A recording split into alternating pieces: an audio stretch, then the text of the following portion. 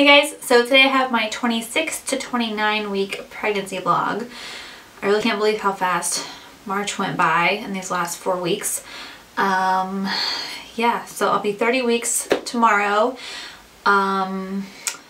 Few things have happened since my last video. I did do my glucose test since my last video, and I did pass that. I was a little nervous right in the middle of it. I started to get really dizzy, and I was like sort of feel like I start to feel when I'm gonna black out. But apparently that's a good thing, because then your sugar is like going back down, and my numbers came back fine, which I found out at my next appointment. Yeah, and the drink wasn't so bad at all. Like, I chose the fruit punch one, and it just tasted like really sweet fruit punch. So it was a pretty big sized drink, but and you have like 5 minutes to drink it, but for me it wasn't a problem. But yeah, like I said, I did get really nervous in the middle of it because I wasn't sure what that dizziness meant, like if I was gonna fail or what. I really didn't want to do the 3 hours, so I'm so glad I passed. And then the other results from the blood tests that they also do after, when they draw blood after the glucose test, those came back fine too. So I don't have to take any extra like supplements or anything like for iron. Let's see. Definitely growing. I've been feeling more achy these last few days. I feel like she's getting up more in my ribs. Like, it makes it a little bit harder to breathe sometimes. And like, I felt some kicks. I feel like she's getting like her feet almost up under my ribs. Yeah, and she's gotten very active. Like right at 28 weeks, it got crazy, and I started feeling like body parts moving around, and it's really cool though, because I'll feel like her head moving around over here, and then like a foot over here. So it's really cool. Like, I'm feeling really big and like ready for her to be here already, but I mean, I think I will miss that, you know. It's a really cool feeling. If you ever felt that before, then you know what I mean. But yeah, it's pretty cool. So I'll go ahead and show you the bump. I've just been living in these maxi skirts. I have a few from Walmart that I'll show you in a second. But yeah, this is just a size large maxi skirt from Walmart. Then my Target tank tops, and a maternity shirt from Zulily. And then my mom just sent me this sweater for my birthday. This is my first time wearing it, and I really like it. It's nice and lightweight for spring, and I like the floral because I don't have anything floral. So yeah, there is the bump. Ooh, she just like kicked something. But yeah, feeling pretty big. Yeah, but I know I've got a little ways to go. Still another 10 weeks to grow. So at my appointments on the, when was that? The 24th, I had an appointment. Everything was fine. And then the next day, I had a little bit of a stomach ache, but, you know, and a tiny bit of nausea, but like I felt okay. But then at work I started having, you know, Braxton Hicks, but they were pretty consistent. Like, it kept happening over and over again. And then I had started to have a few that were really painful and like took my breath away. And then so I left work like a little bit early. I got home, tried to call the doctor, but couldn't get through, so then I waited a little longer, and then it was after 5, and I called the after hours number, and I was able to get through a lot faster. And then, so they got me through to the doctor, and he said, go ahead and go in. And so I waited just a little bit for my husband's mom to get here, and she drove me to the hospital. That was last Wednesday. And by that time, I was kind of looking at the clock on the car, and I noticed that it was like every few minutes I'd get like a pretty painful contraction. And so we got to the hospital. They hooked me up to the monitors and everything in the labor and delivery, and it was picking up the contractions every 3 minutes. But I mean, they did their tests and everything, and everything looked fine. No signs of actual preterm labor, wasn't dilated or anything. So that was good. So there really wasn't a real reason for my contractions. So I don't know, but I mean, at least for now, you know, she's doing good, and I don't have to worry about bed rest or anything to stop that from happening. And it hasn't happened since then. But they put an IV in my hand, which would hurt so bad. And then it messed up, and then they had to restart one on this arm, which again hurt so bad. And then after that was going for a little while, later a doctor told me, he's like, well, you're definitely not dehydrated because you had the most diluted pee I've seen in 14 years. So he said that I drink too much water. So it definitely wasn't dehydration or anything. And he's like, drink more milk or something. So yeah, wasn't dehydrated. So after all that painful needles and everything, and while they were messing with my needles, I don't know if it was a combination of that making me lightheaded, and also probably low blood sugar too, because I hadn't eaten a whole lot since I wasn't feeling that great earlier. But I like totally blacked out and threw up everywhere, like everywhere. It was bad. Like I couldn't control it. I didn't even feel it coming or anything really. I just like blacked out, and then before I knew it, there was puke all over the bed. And then like they put the bags in front of me, and I filled like at least 2 of those little bags. And my poor mother-in-law, but she's so sweet, she was right there holding the bags for me and wiping my face and holding my hair back. Oh my goodness. So I really hope that doesn't happen like during delivery or something from the needles and stuff. I'll have to make sure I eat something good like on the way to the hospital so I don't have low blood sugar or anything. But yeah, pretty much sorry if you get grossed out by that, but pretty much threw up the most I ever have in my whole life. So yeah, that was not fun. So we finally got to go home about 10:30 after I'd been there a little over 4 hours. Contractions pretty much went away, and again, there wasn't really a real reason for them. Yeah, so it was okay to go back to work the next day. And yeah, and that week, the day of my appointments, I had like 3 appointments that day. I had to see like the head lady,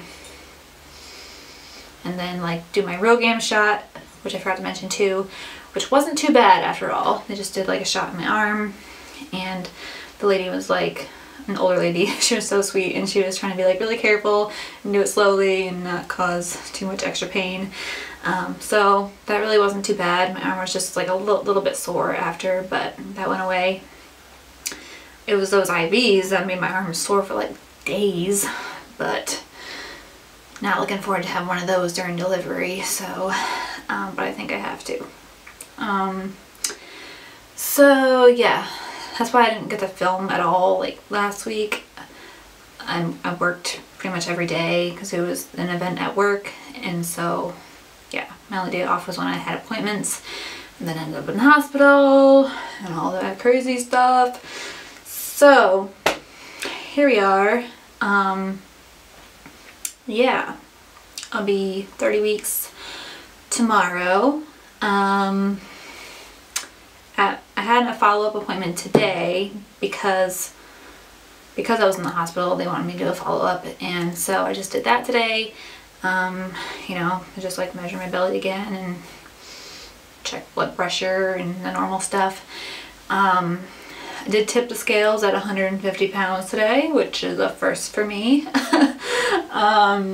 But you know, It's all for this little one. So that is, I mean, that's a healthy, yeah, that's a healthy 20 pounds. I mean, and I'm 30 weeks, so, I mean, I'm guessing that I'll end up around 160, which would be a healthy 30 pounds. I mean, you know, that's like a healthy amount, I think. Yeah, so they said weight looks good and everything. So as far as other baby stuff, I haven't gotten a whole lot since my last video. But I did just get this adorable little onesie on Zulily. I had already ordered something else, and so it was free shipping anyway. But it says J is for Jocelyn, so I can't wait for her to wear that. It's just so cute. I got the smallest size they had, which was 0 to 3, but it looks a little big. So I'm not sure when she'll actually be able to wear it. It looks more like 6 to 9 or something. But yeah, I knew I wanted something personalized. It's just so cute. So yeah, so I got that. Okay, so I got up to go to the bathroom and realized that I didn't focus the camera before I started the first time. So hopefully the beginning of this is okay. So anyway, but I just wanted to show you a few kind of maternity essentials. Maternity clothes are really expensive, so I've just been kind of making do with other things that are a little bit cheaper. So like these, at least for me, these tank tops from Target work fantastic. I just went up a size. These are the Merona favorite tanks. I have these in a couple different colors.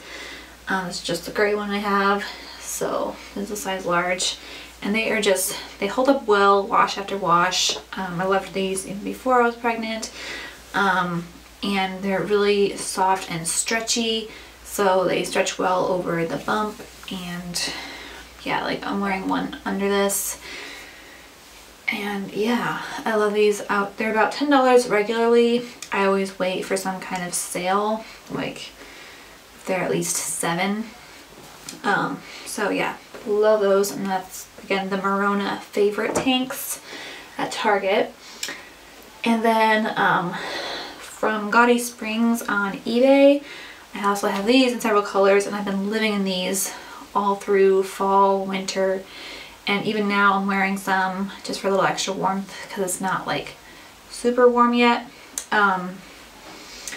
But yeah, they're these like one size fits all fleece lined leggings, and they are so comfy. And even now they're still comfortable on the bump. They're getting like lower and lower, but they still fit. Yeah, like this is a navy pair I have. But yeah, they're just like really stretchy. So comfortable, super soft on the inside. And yeah, so I've been living in these. I wear a pair like every day under my skirts and everything. So yeah. And then as far as skirts, Walmart has a bunch of really good maxi skirts right now, and they're only like $12.94. You can also find maxi skirts like Target or anywhere else right now. I have 2 also that I love from Rue 21, which theirs do run a little bit smaller. Like theirs, I have extra large, so I'm not that big. So, but I mean, it depends how you want to fit. Like I just don't want them hugging my rear at all. So, and then I like kind of pull them up like halfway over my belly to wherever I need to have them at the right length. Like this one from Walmart is like right under my belly button. The ones from Rue 21 I have to pull like a little bit over my belly button, but they're really comfortable that way anyway, and you don't have to worry about them like sliding down and showing skin or whatever. So these are 2 I got recently at Walmart. So just a black and white, and then a navy and white. So, and I have those in size large. So yeah, but they're super comfy, wash well, don't get too wrinkly. Yeah, and they're less than $13 each. So I mean, we just can't beat it.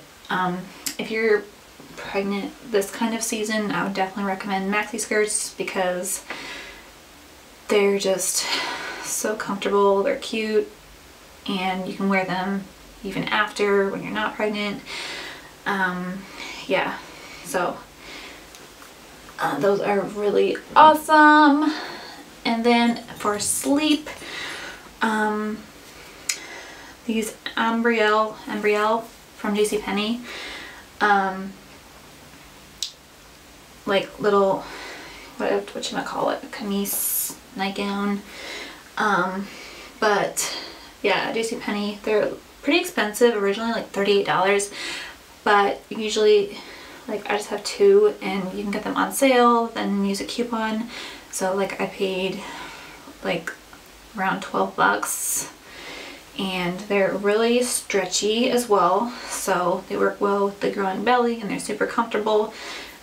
For extra warmth while it's still cold, I just wear like some bottoms and a robe over it.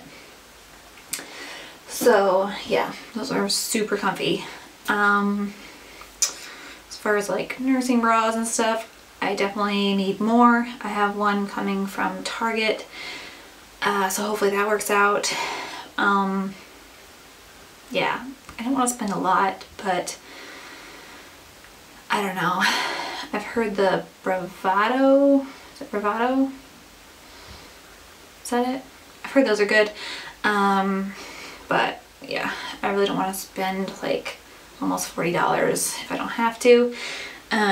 So yeah, trying to think, I think that's it.